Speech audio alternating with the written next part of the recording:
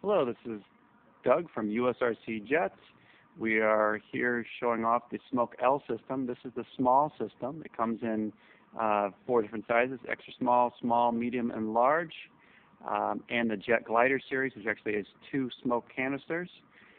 You place this on a 3-position switch running off a 6S LiPo, usually about 2300 milliamps and up, depending which system you've got.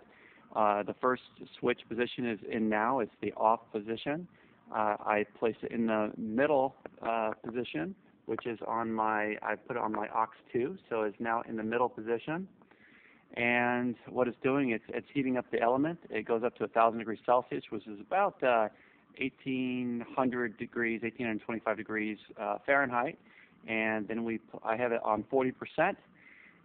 It's about 20-30 seconds of smoke. We'll show it now.